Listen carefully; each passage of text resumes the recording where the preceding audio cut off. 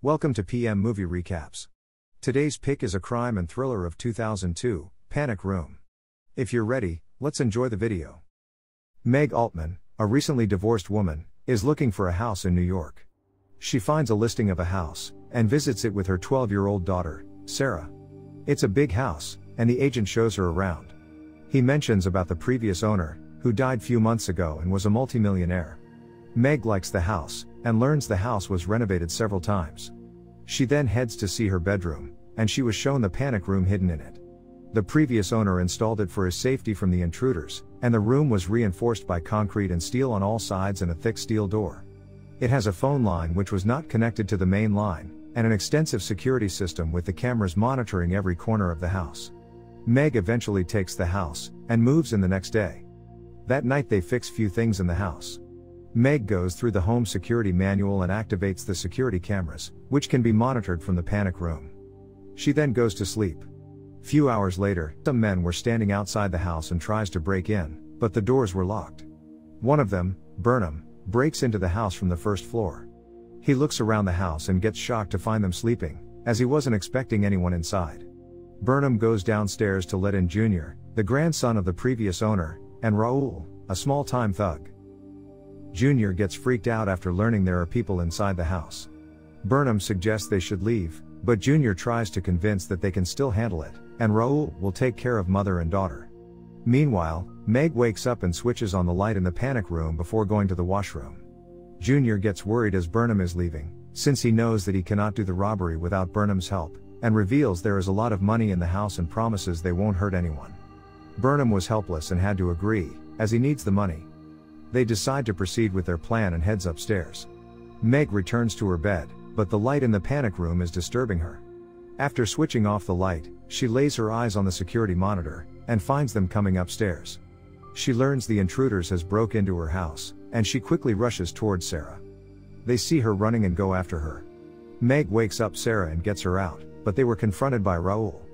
They quickly get into the elevator and heads downstairs. Junior tries to open it, but it doesn't work and he runs downstairs to capture them. Meanwhile, Sarah suggests they should go into the panic room. They make an emergency stop and head towards the panic room, and they enter the room and lock it before Junior could catch them. He gets frustrated and smashes everything around. Meg tries to call the police, but she realizes she didn't hook it up as it was a different line.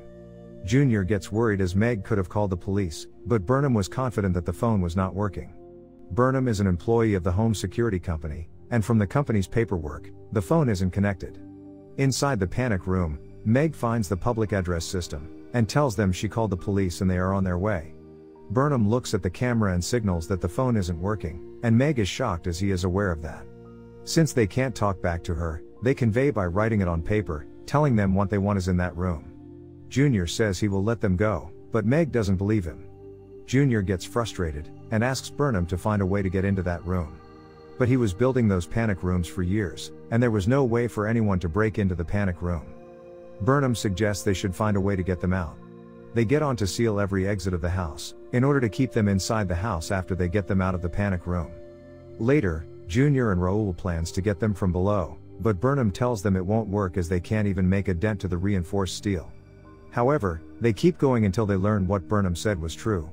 Burnham finds a propane gas cylinder, and releases the gas into air vents of the panic room. He releases only a small amount, in order to scare them enough to leave the room. Meg senses the gas and they have a difficulty breathing. She tries to stop the gas using duct tape, but that doesn't work. Meg finds a lighter inside, along with some fireproof blankets. They cover themselves with it, and Meg ignites the fire from the air duct, causing a gas explosion and leaving Junior badly injured. Later, Sarah finds a hole through which they can see their neighbor. They try using a torch to signal him, in order to get some help. The guy finally wakes up, only to close the blinds and get back to sleep. Meg looks into the security monitor, and learns the three of them were away from the bedroom. Meg exits the room to get her cell phone, and finds it under her bed, but could not get hold of it. She drops the lamp during that process, grabbing their attention. She finally got the cell phone and runs back the panic room, before they could reach her. They learn she got a cell phone, but luck is not in Meg's favor, as there was no signal inside. Meg then gets an idea to connect the phone to the main line. While she is looking for it, Burnham gets suspicious that Meg is up to something, and realizes she is connecting the phone to mainline. He immediately rushes down to the basement to cut the main line. Meg manages to connect the phone, and calls her ex-husband, Stephen, and while she explains him about their situation, Raoul and Burnham damages the phone line, and the call ends abruptly. After many failed attempts to open the room and suffering terrible pain, Junior gives up on the robbery and decides to leave. He plans to tip his extended family about the panic room and inherit the money, but he accidentally reveals there is more money in the safe than he actually disclosed. Based on Junior's calculations, Burnham realizes there's more than $10 million in that room, and he is disappointed as he is not getting any money, but Junior ignores and they get into a heated argument. While Junior was leaving, Burnham angrily tells him that is going to open the safe, and will split the money with Raoul. But Junior dismisses that and opens the door to leave, but got fatally shot by Raoul. Just then, Stephen arrives and was immediately taken hostage and beaten up by Raoul. When Burnham tries to stop, he holds him at gunpoint and warns him to follow his orders. Later, Burnham asks for Stephen's wallet. They learn he is Meg's ex-husband and realize that Meg has called him. They ask him if he called the cops, but he didn't. They bring Stephen to Meg's room and Raoul beats him up severely. They make sure Meg sees that and tell her to open the door. When Raoul doesn't stop hitting Stephen, Burnham gets into an argument with him, and he covers the camera to not reveal anything to Meg. Suddenly, Sarah's sugar levels went down, as she is a diabetic and suffers a seizure. Meg gets worried, as Sarah's injections were in her room. Meg watches in security camera that Burnham is taking Raoul downstairs, showing Raoul got unconscious after they got into a fight. She exits the room to get Sarah's injection, and finds Stephen lying on her bed. Meg then rushes to Sarah's room for the medicine, and we learn that man lying on her bed is actually Raoul, who disguised as Stephen. Burnham enters the room and finds Sarah sick. Meg takes the medicine and heads back to the room, but finds them in her bedroom. She tries to sneak into that room, but Raoul is waiting for her with a gun.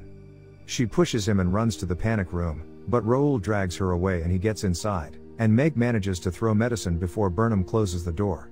But Raoul's hand got crushed in it. Burnham doesn't allow him to open the door since he thinks Meg got his gun. Hearing that, Meg takes out the gun and points at the door.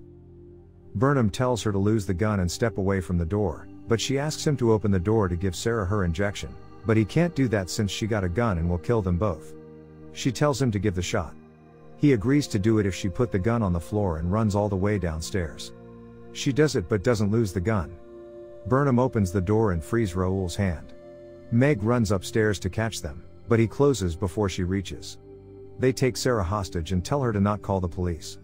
She agrees and pleads them to give Sarah her injection. Burnham gives the shot to Sarah, and regrets as those things were not supposed to happen.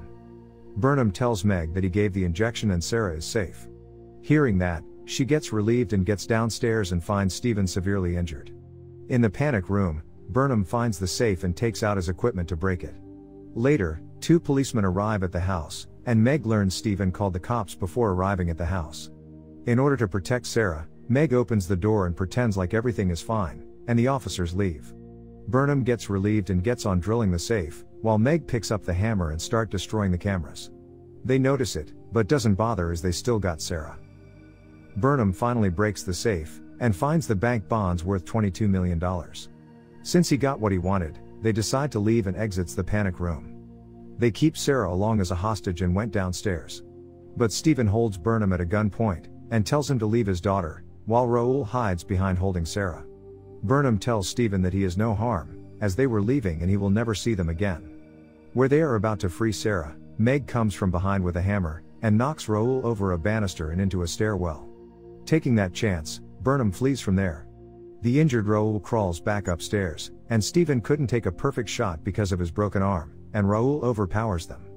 Burnham stops after hearing those screams. Raoul beats up Meg and is about to hit her with the hammer, but Burnham comes back and shoots Raoul fatally. Burnham rushes to the backyard to escape. Just then the police force breaks into the house, as they were suspicious over Meg's odd behavior, and they caught Burnham while climbing the wall. They order him to drop the bonds in his hands. It scatters in the wind and Burnham got arrested. Few days later, Sarah and Meg search for a new house in the newspaper, and recovering well from the traumatic experience. Thank you for watching, but before leaving, please make sure that you click subscribe and turn on the notification so that you can enjoy watching more videos like this.